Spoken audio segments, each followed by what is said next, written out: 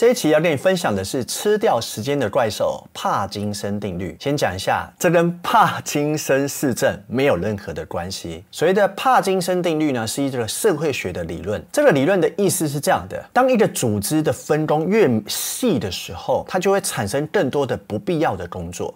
公司增加更多的人力，但工作量却没有因此减少，反而有更多的事情做不完。你有没有发现，在公司部门都有可能有这样的情况？而且呢，公司的工作分配不均，有很多过剩的冗员。讲到这里，我想要你也检视一下，你在读书的时候是不是也有帕金森定律呢？举个例子。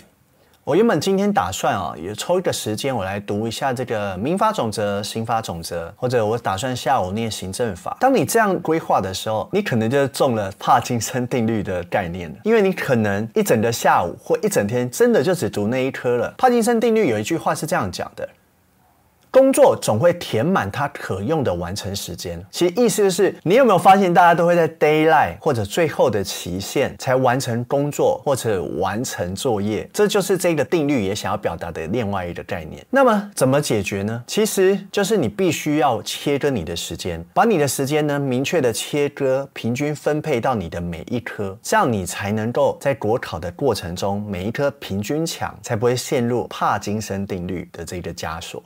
那么以上呢就是这一期的全部内容，希望对你有所帮助。谢谢你收看，我们下期见。